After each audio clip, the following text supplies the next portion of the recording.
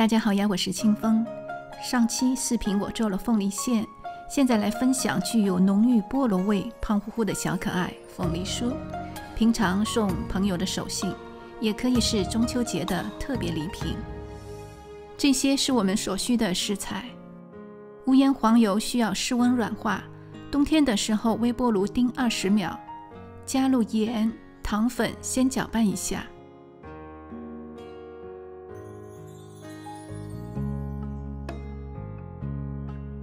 用打蛋器打发至蓬松。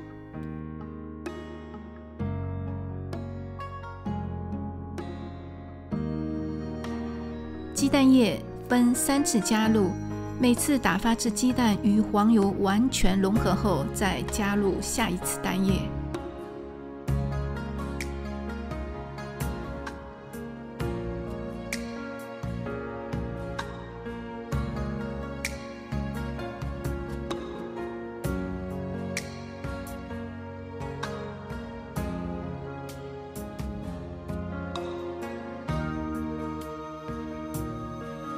打发到成羽毛状就好了，不要打过头。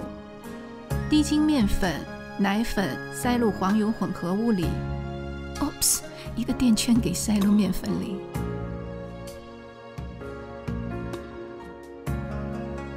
用橡皮刮刀拌匀，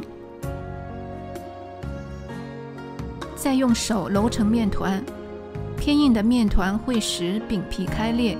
由于不同品牌的面粉吸水性不同，如果你觉得面团很干，加入一点鸡蛋黄来调整；很软的话，加入低筋面粉做出调整。分一个20克的面团做抹茶面团。这是揉好的酥皮面团，用保鲜膜包好，松弛半个小时。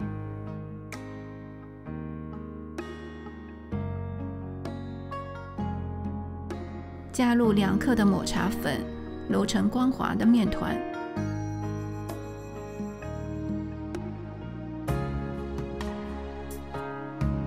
同样让面团休息半个小时。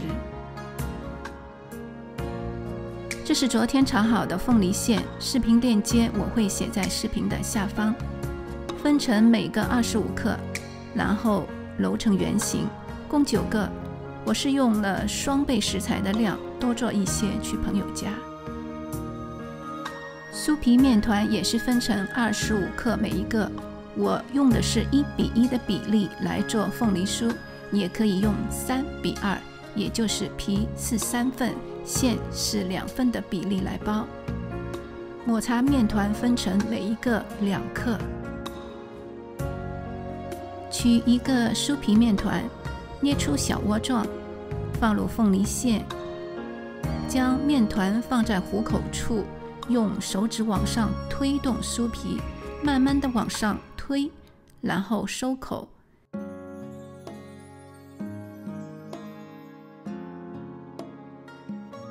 先揉圆，再搓成椭圆形。视频中的食材是做9个，如果你需要多做一些，像我一样把食材翻倍就可以。没有同样的模具，可以用50克的月饼模具来做，除去抹茶粉。没有模具的话，揉成圆形或者整理成方形都可以。我的凤梨馅颜色比别人的深，是因为我加了健康的黑糖来炒馅的。具体的请点击我的上期视频。模具沾一下玉米淀粉，排出多余的粉。先填入叶子部分的绿色面团，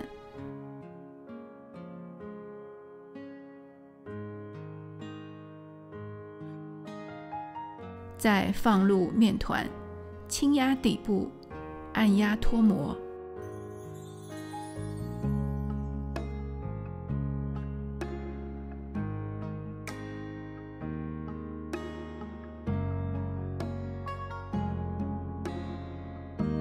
1个鸡蛋黄，加入等量的水，搅匀。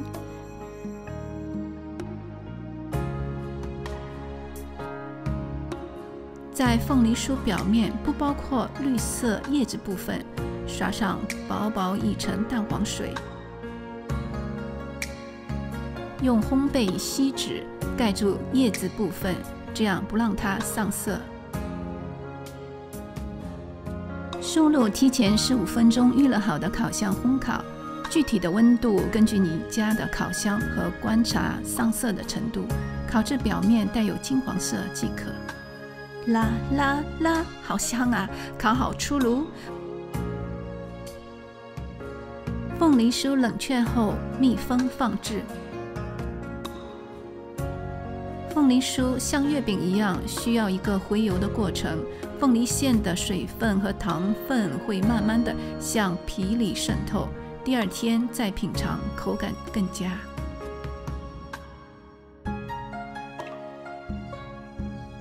凤梨酥冷却后，简单明了的包装一下，放入空的铁盒里，赶去朋友家聚会。拜拜。